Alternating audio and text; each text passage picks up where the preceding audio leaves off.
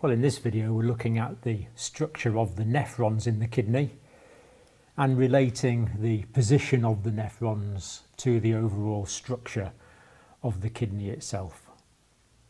Now, what we're looking at here, this is the renal cortex, the outer layer, and below we have the renal medulla, the lower layer.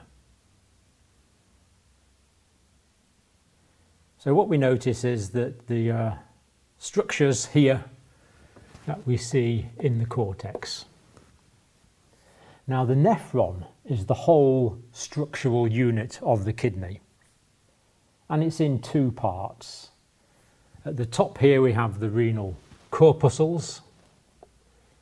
So these are the renal corpuscles, and then going through the cortex down into the medulla we have the renal tubules.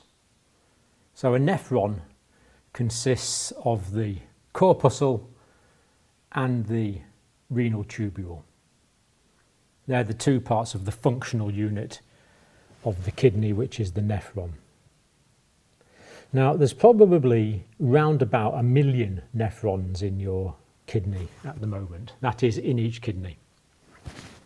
Studies have shown that there's between about 250,000 and 1.1 million typically nephrons in a kidney. And the number of nephrons is developmentally determined because at 36 weeks gestation there is the maximum number of nephrons you're ever going to possess. And these can be lost with age as well as through disease processes. So we see the nephron is the renal corpuscle and the renal tubule. Now within the renal corpuscle there's actually two components. If we focus in on a single renal corpuscle there, we can see that there's actually two parts to this. The inner part here, this is the glomerulus. That is the ball of capillaries, the glomerulus. And the outer part, round about, is known as Bowman's capsule.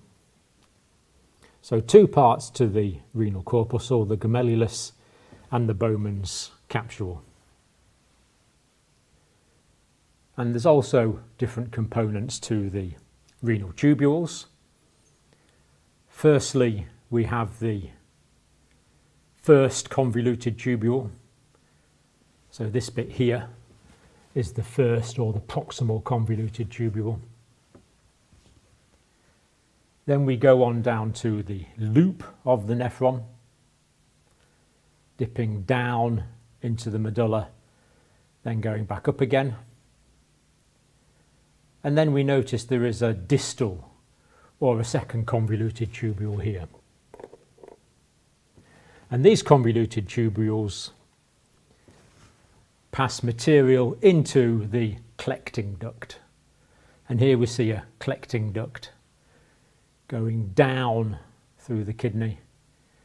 It becomes larger as it goes down because it collects more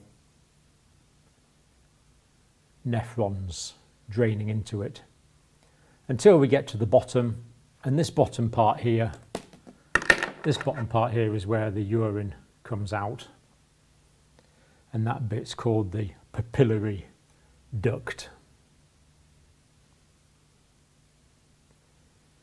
Now there are basically two types of nephron. There are cortical nephrons and there are juxtamedullary nephrons. Now the cortical nephrons are in the outer part of the cortex. So in this model that is the top part of the cortex, and this is the outer part of the cortex along here. And these tend to have relatively short loops. So if we trace this cortical nephron here, we see that the corpuscle is in the outer part of the cortex. The same would be true of this one or this one. And then we notice that there's a relatively short loop before it goes back up and drains into the collecting duct here. And 80 to 85% of nephrons are these cortical type of nephrons. The other type of nephron, the other 15% or so, 15 to 20%, are the juxtamedullary nephrons. Now the medulla of the kidney is this part here. This is the medulla, the inside part, and juxta means beside. So the juxtamedullary nephrons have their corpuscles near the medulla. And here we can see a corpuscle which is near the medulla. So this is a juxtamedullary nephron. And these have long loops of Henle. Long loops going down. So if we trace the course of this particular nephron, we have the proximal convoluted tubule going down. We have a thick and a thin loop. So we have a descending loop, we have an ascending loop, descending down, ascending, going back up. And then we notice the distal convoluted tubule here. Before this also drains back into the collecting duct. So that's a juxtamedullary nephron. And they have an ascending thin tubule as well as a thicker tubule. Actually, the lumen inside is the same thickness, it's just the thickness of the wall that varies. Now, the nephrons in the kidney, as we've said, are the functional unit of the kidney, and they have three main functions. The first function is glomerular filtration, and the glomerular filtration takes place in the renal corpuscles. And this is the first step in urine production. And glomerular filtrate is produced from the blood. It filters into the Bowman's capsule and on into the nephron. The process of ultrafiltration forming glomerular filtrate. And very large volumes of glomerular filtrate are formed every day as the blood is filtered. So for the typical woman watching this video, maybe about 150 litres of glomerular filtrate a day are formed. And if you think that your blood volume is probably 5 litres, you start to get an impression of just how active a physiological process this is. In men it may be more, maybe 180 litres a day of glomerular filtrate are formed. And that passes into these tubules, into the first convoluted tubule, through the loop up into the second convoluted tubule. And if you think about it, 180 litres, that's actually 7.5 litres per hour. And that works out at about 125 mils of filtrate being formed per minute between the two kidneys.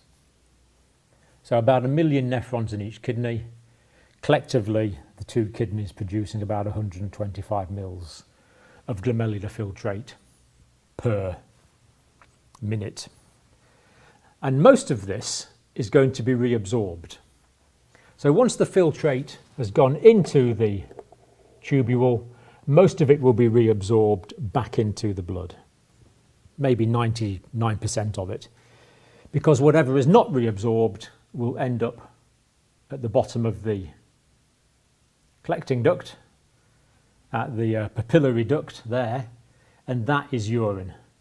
So by the time it gets down to here, it's actually urine. And you're probably going to produce 1,500 to 2 litres of urine per day, depending on how much you drink. So if you're producing 180 mils of glomerular filtrate, you can see that maybe 178 litres of that is going to be reabsorbed if you're producing 2 litres of urine per day. And then in the tubules, there's two main functions. And the first is tubular reabsorption. Now, in the nephron, between the glomerulus and the Bowman's capsule, there's going to be ultrafiltration on grounds of molecular size. So this means that glucose is going to be filtered out. amino acids are going to be filtered out, and you want to reabsorb these back into the blood, because we don't want amino acids and we don't want glucose to be lost in the urine. They're essential food products. So it would be abnormal for urine to contain glucose or amino acids. And we want water to be absorbed in just the right amount. And we also want the electrolytes, the sodium, the potassium, the calcium, again to be reabsorbed in just the right amounts.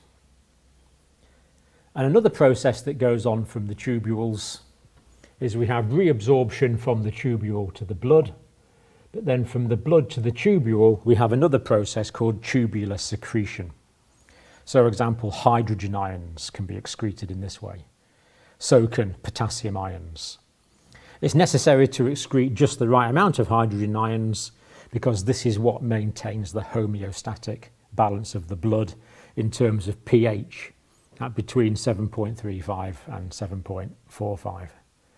Ammonia ions, the NH4 plus ion, can also be excreted into the tubules, as can some drugs. So what's basically happening is everything is filtered on grounds of molecular size. Large things like blood cells shouldn't be filtered. Large structures such as protein shouldn't be filtered, but smaller molecules are. Then as the glomerular filtrate passes through the tubules, that which is required is reabsorbed at homeostatic levels. That which is not required is simply left in the filtrate, and of course that will become urine, which is going to be excreted from the body. So we see these essential processes going on in all these million nephrons in the kidney. The process of the formation of glomerular filtrate, the glomerular filtrate being formed as a result of ultrafiltration, tubular reabsorption from the tubules back into the blood, and tubular secretion. Tubular secretion taking material from the blood and secreting that into the tubules.